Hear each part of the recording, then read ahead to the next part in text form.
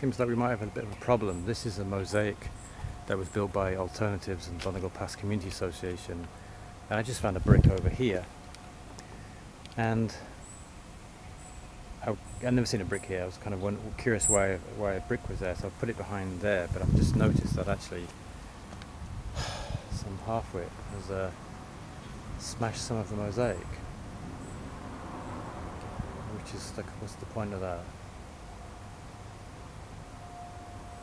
So, it's kind of curious as to know. I'm kind of curious to know as whether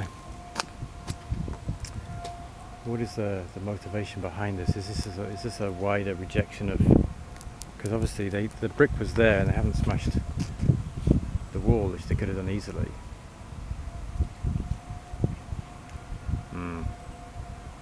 That's a bit sad, a bit disconcerting.